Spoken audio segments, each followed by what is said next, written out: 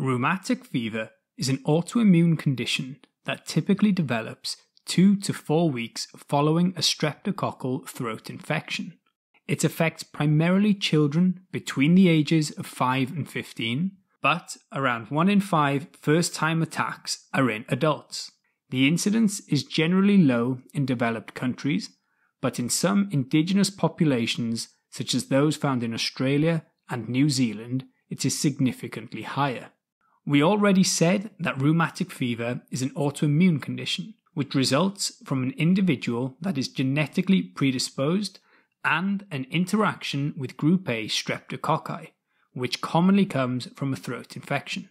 It is thought that the cross-reactive immune cells come from molecular mimicry between group A streptococcus antigens and molecules present in the individual's tissues. Streptococcus pyogenes is one of the most common agents involved. Specifically, epitopes from Streptococcus pyogenes' cell wall include the M protein. Antigen-presenting cells, such as B lymphocytes, will present the antigen to CD4 T helper cells, which then activate the B cells to become memory B cells and eventually plasma cells. These then produce antibodies against the M protein antigen.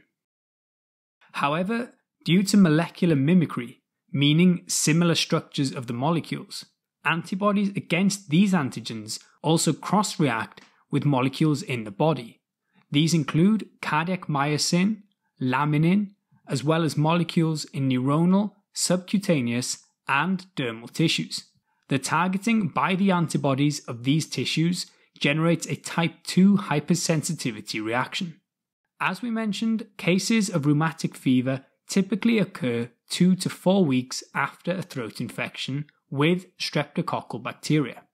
The most common findings include a fever, and it is often a high-grade fever above 39 degrees Celsius.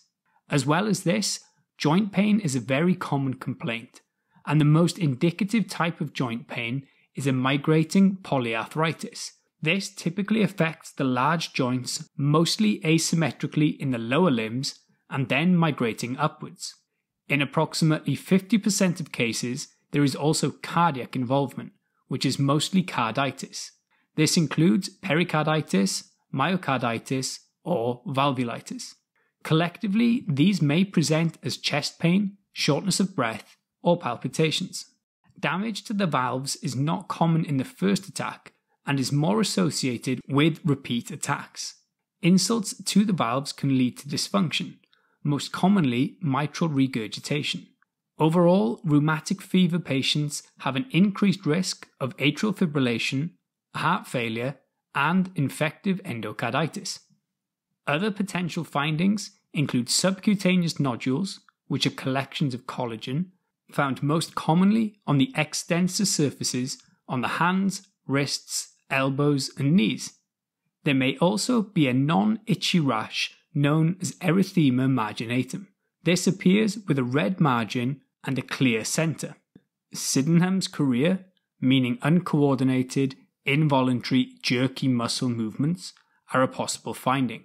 It is found mostly on the face, but can be seen in all 4 limbs.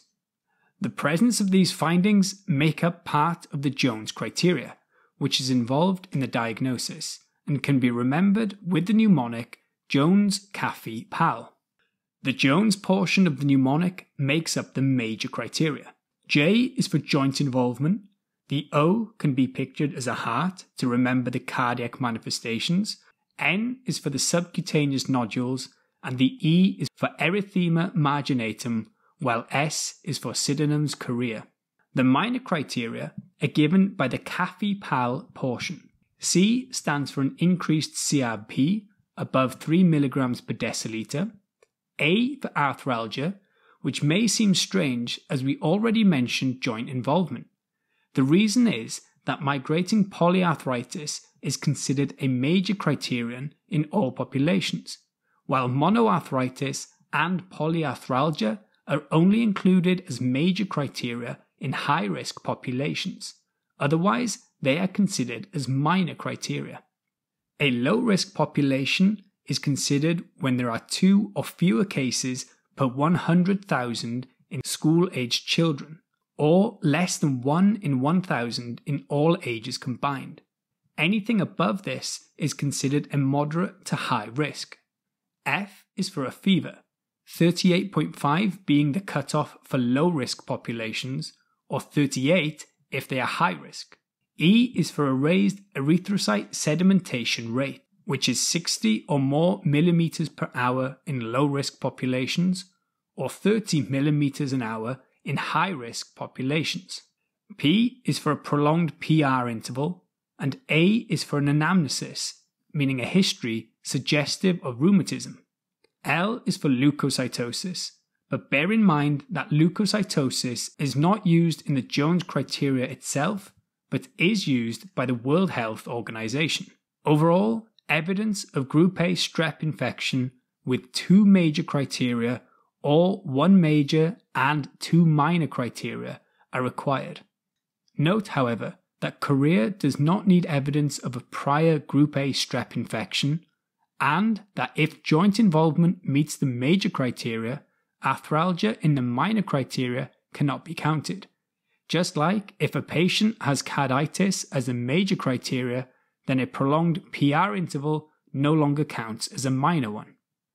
We already mentioned the main lab values, and so other investigations include an ECG looking for blocks, first degree being the most common, but second degree and third or complete heart block can also occur.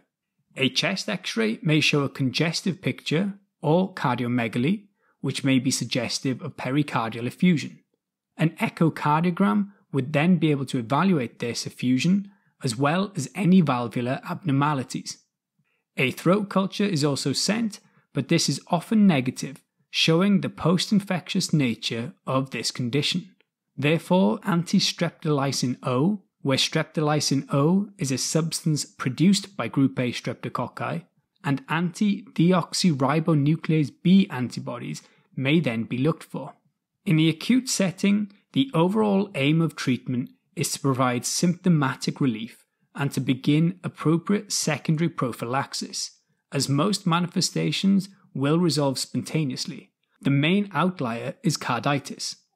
Generally, pain relief such as paracetamol is preferred to opioids.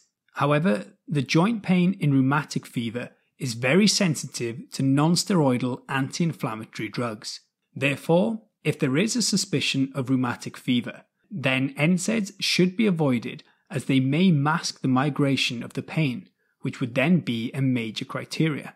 Antibiotics are recommended in confirmed cases of acute rheumatic fever, typically an injection of benzathine benzylpenicillin or oral erythromycin in patients who are allergic to penicillin.